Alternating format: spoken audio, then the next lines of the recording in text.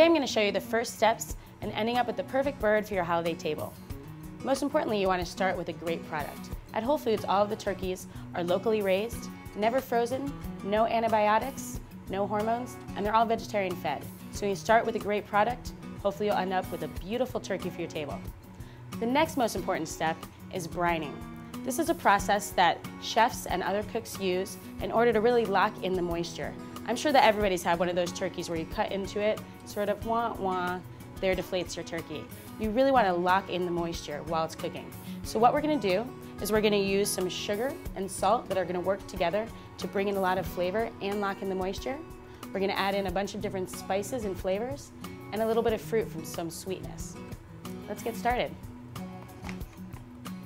I like to use a brown sugar. I just like the caramelized flavor that it gives. So we're going to put in about a cup of brown sugar, and we're going to go equal amounts with kosher salt. There we go. I like to use just a little black peppercorn. I think a little spice goes a long way. Let's put in some Thai peppers, some onions, garlic, and you can just throw the cloves in whole.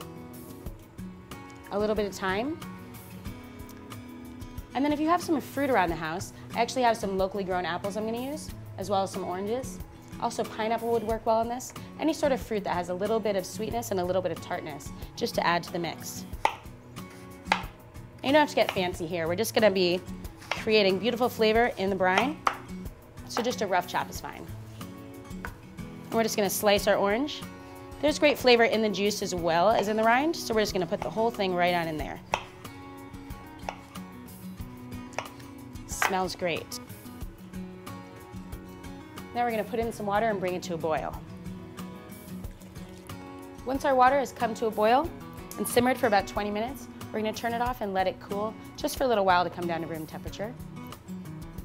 Then we're going to add in a little bit of ice to make sure it's nice and cold before adding in our turkey. Now this is a process that works great for turkey. You can use a whole turkey. We're going to do turkey breast today, but you can also use this on chickens as well as pork products. It really just brings in a lot of flavor and keeps in the moisture. Just make sure that's nice and chilly. Then we're going to add in our turkey breast.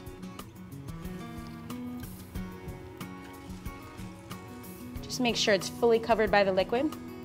Then we're going to refrigerate it overnight. If you're doing a full turkey, you might want to do it for about 24 hours, but for just the breast, overnight should work fine.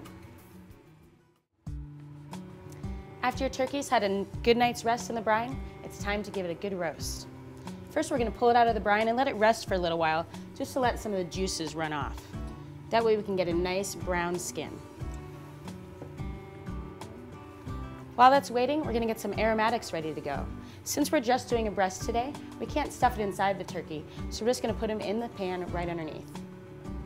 Very simple, we're just going to do some onions, some whole cloves of garlic. I like to really pack in the garlic, so go crazy. Some pats of butter, just to bring a little extra richness and ensure that all the moisture is going to stay in. And a little fresh thyme.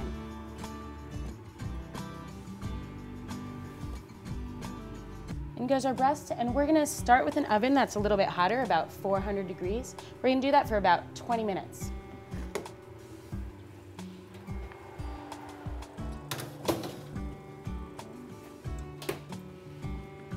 After the first 20 minutes, when the skin has gotten nice and brown, you're going to turn your oven down, and you're going to do about 18 minutes a pound. So this breast is just about 4 pounds. We're going to keep it in for about an hour.